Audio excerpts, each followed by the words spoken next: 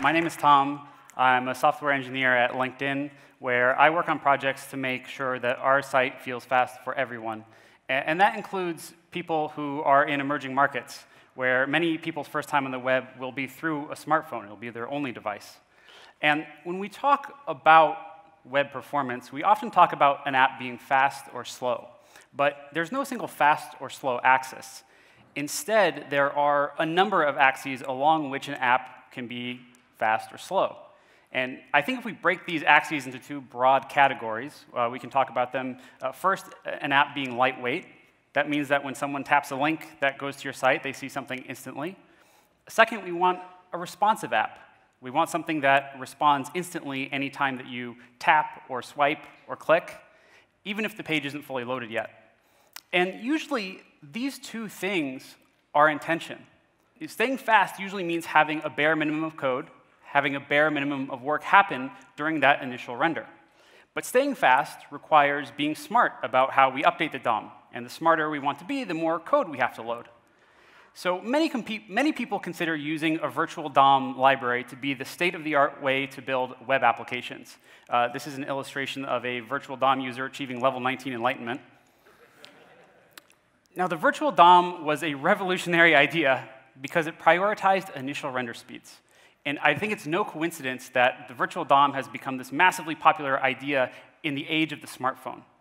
Because users expect to see something right away when they tap a link. It's critical that we build apps that start fast. But like with any engineering decision, this comes with trade-offs. For one thing, JSX compiles to JavaScript, which comes with parsing and compiling overhead. And most implementations of the virtual DOM render the component hierarchy synchronously, which can lock up lower-end devices as your component hierarchy starts to grow. And to maximize initial render performance and to minimize file size, virtual DOM libraries tend to have relatively inefficient updating performance. So it becomes you, the app developer's responsibility, to efficiently track state and make sure those updates are optimized. And I want to be clear here. Libraries that implement the virtual DOM are fantastic, productive tools. Engineering is all about trade-offs, and these are the trade-offs that the virtual DOM has made. But today, I want to explore an alternative approach to building web applications that leans on new APIs, new capabilities in the browser that didn't exist when the virtual DOM was created, to see if we can try to push the state-of-the-art forward. And most importantly, it's an architecture for what I would consider to be the next generation of the web, ready to take advantage of new low-level capabilities like WebAssembly, web workers, and so on. People used to consider JavaScript a toy language that you couldn't use to get real work done. But no one thinks that anymore. And if there's one thing I want you to take away today, it's that we can stop viewing HTML templating languages as underpowered toys and instead view them as first-class functional programming languages that we can optimize to squeeze the maximum performance out of even low-end smartphones. So today we're going to explore this idea by focusing on 3 performance optimizations. The first one we'll talk about is what I'll call instant templates. So one reason that web developers care a lot about keeping asset sizes down is because larger files, of course, take longer to download. But even on the fastest network, and even coming from a cache, there's still a cost that many developers miss: how long it takes to parse and compile your JavaScript. On many devices, the time that parse and compile take can easily outweigh the cost of downloading those files themselves. And the shift to mobile exacerbates this. JavaScript parse and compile can be up to 5 times slower on mid-tier mobile devices. So an app that loads relatively quickly on your desktop can suddenly feel really slow when you run it on a cell phone. And this is a problem, because even though JSX looks like HTML, when we build our app, JSX is turned into normal JavaScript with the parse and compile costs that come with it. So one of the recommendations that you'll see to improve the start times of your web application are to ship less JavaScript. But shipping less JavaScript is far easier said than done. How do you ship less JavaScript when even just adding HTML to your web app ultimately gets turned into JavaScript that the browser has to parse and compile? So let's take a look at a different way of doing this. We'll use the open source library that I work on called Glimmer.js and handlebars templates like you see here in these examples. But I would ask you to focus on the high-level ideas, not any one particular implementation. So the key insight here is that we can treat handlebars as a declarative functional programming language optimized for building and updating the DOM. Think of it more like Elm or ClojureScript than a traditional string-based templating library. Most of Glimmer's code base is the compiler. We move as much of the complexity as we can out of the runtime and into the compiler, meaning less code to download, less work for the browsers to do. Now, the Glimmer compiler takes in all of the component templates in your application, it parses them, and it compiles them into something that can run in the browser, building and updating your DOM. But what does it compile them into? So JSX, we know, gets turned into JavaScript, but Glimmer compiles templates into bytecode. Glimmer bytecode is a binary format that encodes an executable program. While similar in idea to virtual machines like the JVM or Microsoft CLR, Glimmer's instruction set is specialized for interoperating between the DOM on the one hand and your application's JavaScript components on the other.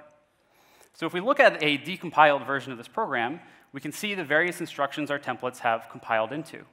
If you've ever been exposed to assembly language, I hope that this looks somewhat familiar to you. But our instruction set is designed for this interop between the DOM and components. So after the compiler compiles your templates into bytecode, this binary data is sent to the browser where it is executed on this small virtual machine library. It's a small JavaScript library that knows how to run these programs. And one of the advantages of compiling to bytecode is the file size. So here's the binary output after we've compiled this template with Glimmer.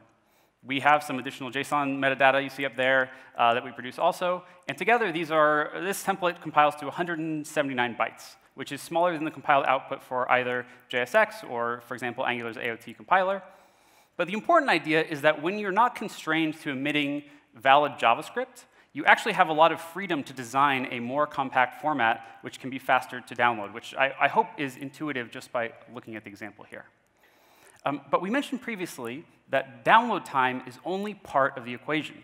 Let's talk about parsing and compiling cost. People often think of parsing as being so fast it's essentially free. But the complexity of the language that you're parsing makes a big difference. For example, JSON parses almost 10 times faster than JavaScript because it's a much simpler language. But here's the thing about using precompiled binary bytecode. There is no parse.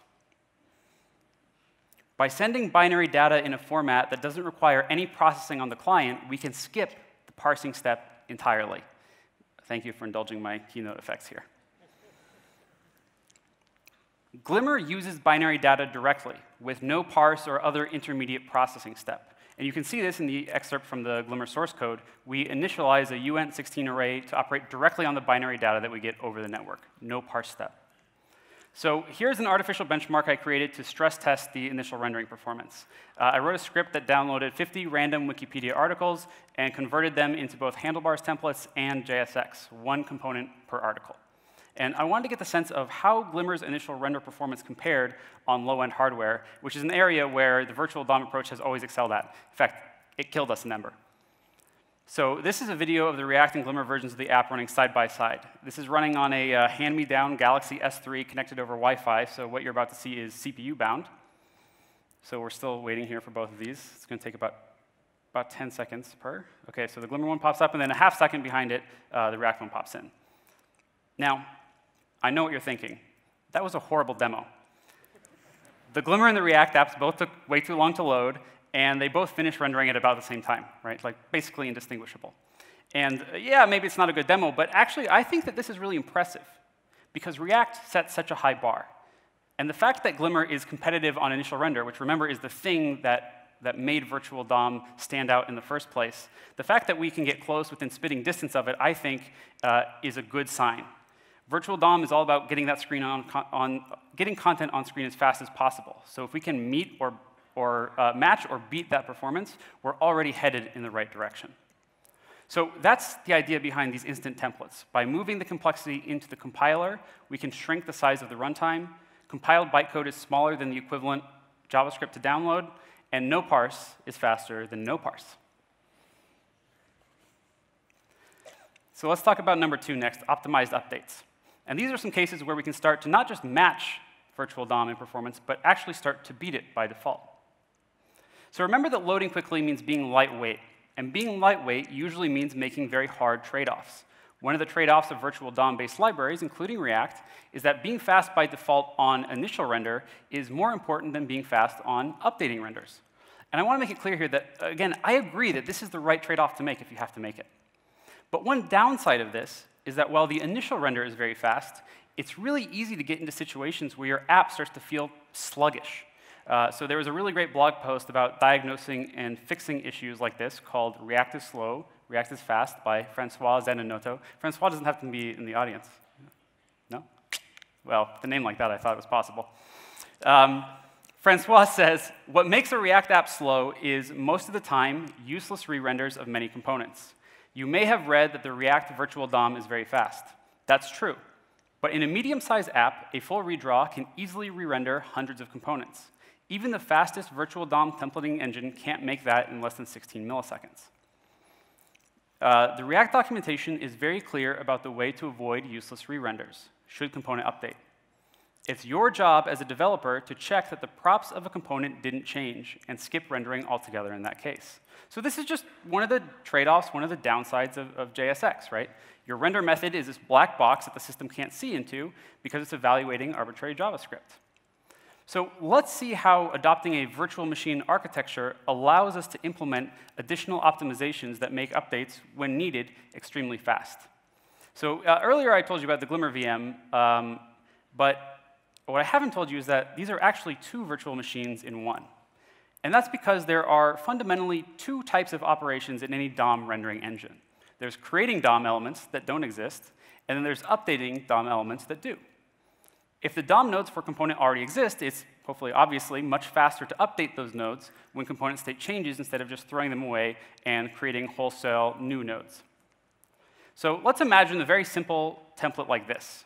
So as a human, you can look at this, and you can instantly recognize that only one part of this template is ever going to change. So how do we give our programs the ability to have that same intuition that we have as humans? So like we discussed earlier, on the right is the bytecode that the Glimmer compiler generates for this template. But that bytecode is only for the initial render. We use a technique called partial evaluation to generate an optimized bytecode only for updates. So let's see how this works. Just for a moment, we're all going to pretend that we are the Glimmer VM, and we're going to execute this bytecode. So here's that same program that you just saw on the left. We are representing the sequence of opcodes as rectangles, starting from top to bottom, and we're going to execute each one of these in order. And as we do that, we have a DOM element in the upper right corner that we're going to build together. Okay? So the first thing we're going to do is we're going to execute this open element opcode. And it's like, cool, it's going to create a new empty div element. Next, the static adder instruction sets the class attribute to active. So we're going to do that. The next two instructions are not particularly important to understand, but if you're curious, they are pulling data out of JavaScript and pushing it onto the virtual machine stack. But now we get to the really interesting part. So first, the dynamic content opcode is going to do what you probably expect, which is to take the value of first name and add it as a text node to that DOM element that we just created. But in addition to creating the new text node, the dynamic content opcode is also going to tell the VM how to update itself if anything ever changes. And it does this through something that we call the update program. So when we execute the dynamic content opcode, it's also going to add an update dynamic content opcode to the update program. So lastly, we execute the close element opcode, which tells the VM basically this element is done, ready to be put into the DOM. Now, what happens when we detect that the first name property has changed? Instead of running the full append program all over again, which has opcodes for creating DOM elements that we know already exist, we're going to run the optimized update program that only has to worry about updating the dynamic parts of the template. So we run this one opcode, and the program updates. And by generating this specialized update program, we can drastically reduce the amount of work required in many common scenarios. And best of all, by generating the updating program as a byproduct of executing the initial program, we only need to include one version in the bytecode, saving precious file size. So let's take another look, a demo of this in action. So we're going to look at our Wikipedia stress test again, and we're going to make one small change to the source code. So here's our main component, React on the left, Glimmer on the right.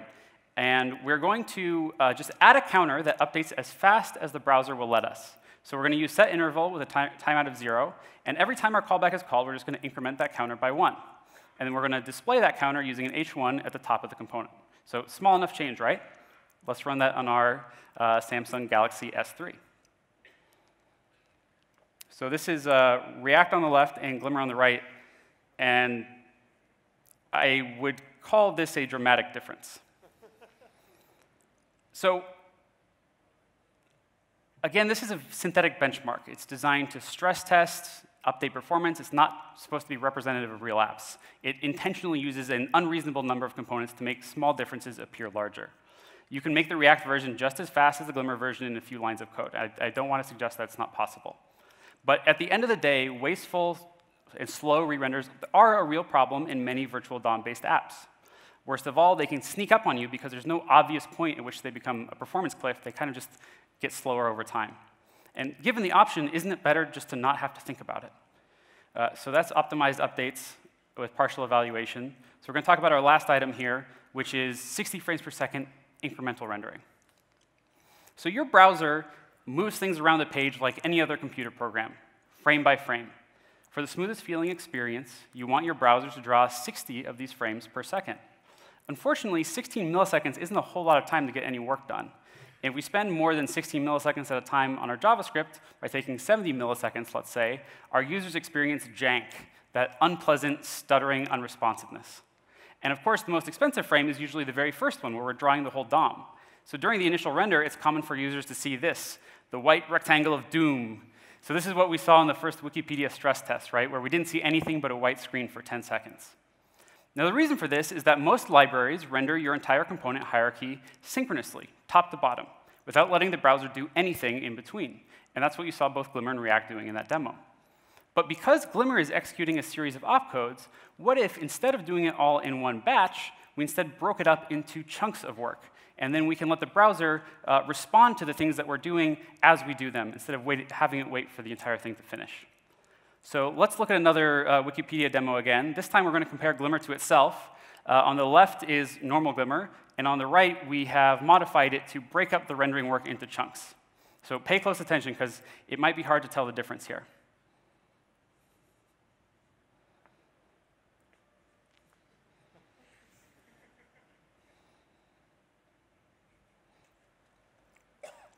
So this is the synchronous implementation of that render loop. Glimmer's VM exposes an interface called an iterator that allows you to execute one operation at a time synchronously. This is the entirety of the incremental rendering implementation. It uses request idle callback to only perform work when the browser has free CPU capacity available.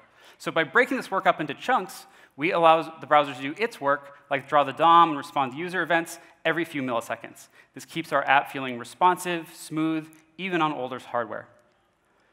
I just think it's pretty incredible that this massive of a difference in implementation yields such dramatically different results for the user. It's a tiny delta in implementation, and yet look at these results. So that's 60 frames per second incremental rendering.